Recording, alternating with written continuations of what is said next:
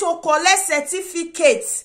If you there for Italy, you want collect your marriage certificate, your pikin birth certificate, status the familiar certificate, whether they collect for commune, any certificate at all, where be said that they collect for commune.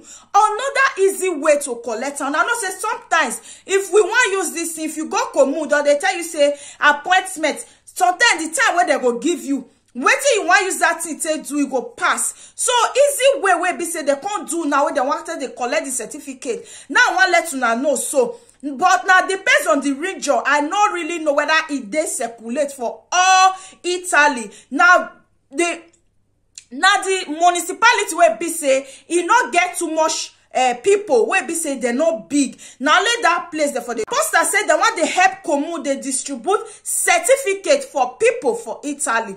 At least instead of it to go commune where be say they can't give you long appointment, you also free you carry yourself. Go your poster where they near you for there. Do you print the certificate, come on, any certificate where be say you need, you want use, you need that.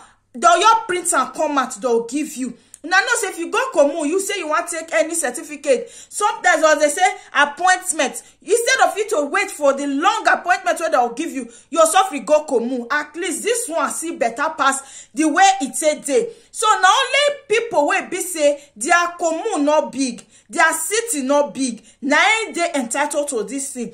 City way big, I'm not sure say they go do one. So una go see commune na municipality with up to 15,000 inhabitants. So now this kind of commune, now they do this kind of thing. In case if you all be like that, your commune not big, you want to take anything like certificate, go poster. It don't they in existence, they don't they do one. Go poster, go collect any certificate instead of your commune. Thank you and God bless. I better let me share this video so that other people will see here now.